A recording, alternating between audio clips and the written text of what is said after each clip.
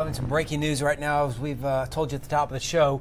A 13-year-old has been shot inside of his home on the west side that is involving another teenager, we believe, as well. This all happening along North Calaveras and West Ashby Place. News 4's Tawny Davis has just arrived on the scene and joins us now with what she's learned. Tawny, good morning. Good morning. We are at the corner of Ashby and Calaveras Street, where you could see the heavy police presence, multiple cars on scene here. But what we know right now is that police have confirmed to us a 13-year-old boy was shot in the back. They believe he was walking around his living room when the shooting happened, and multiple gunshots were fired during the incident.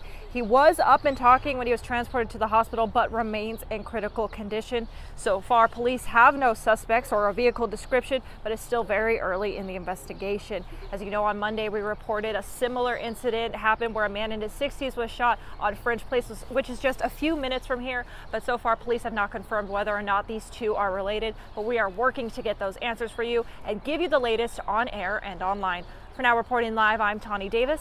Back to you. All right.